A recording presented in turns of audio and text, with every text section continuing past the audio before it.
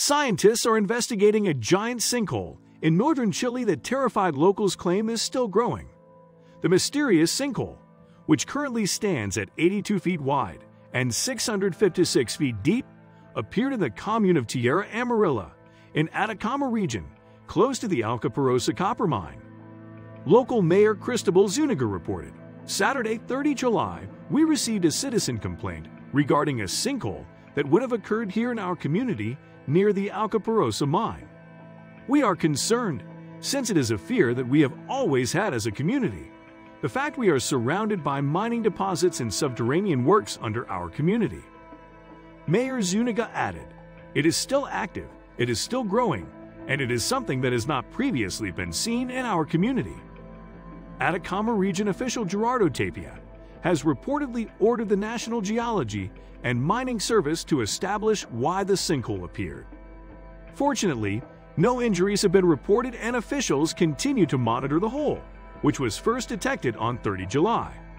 On Monday, 1 August, the mine's owners, London Mining Corporation, confirmed mining work in the area has been suspended in a statement.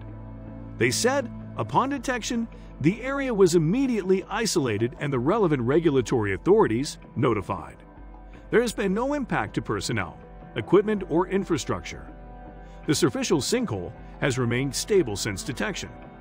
Minera Ojos del Salado is conducting a technical analysis and gathering information to determine the cause of the event.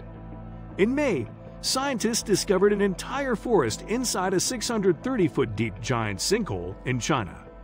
The sinkhole contains a load of ancient trees and plants that could well include some species that have never been discovered before. Located in Lake County, in the Guangxi-Jiang Autonomous Region in China, the sinkhole was discovered by cave explorers on 6 May, who found 3 cave entrances inside the 1,004 feet long and 492 feet wide void.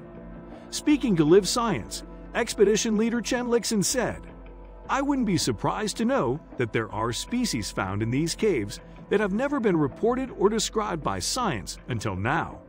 He added that some of the trees found in the forest were nearly 130 foot tall.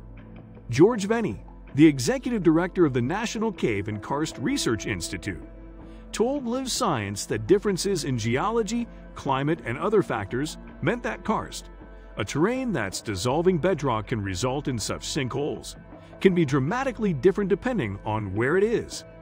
In China, you have this incredibly visually spectacular karst with enormous sinkholes and giant cave entrances and so forth.